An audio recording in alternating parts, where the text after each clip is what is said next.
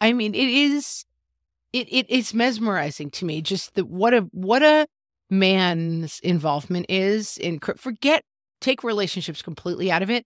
What a man's relationship is to creating a child versus what a female's relationship is to creating a child is absolutely insane. It's insane. I remember just like having had a difficult birth and some birth-related injuries and everything, and just limping home. And then it's like, oh, and now you feed the baby. It's like, I just don't understand biologically why this would be the way it is. It's like, wait, Right. shouldn't the man breastfeed? That would make so much more sense to me.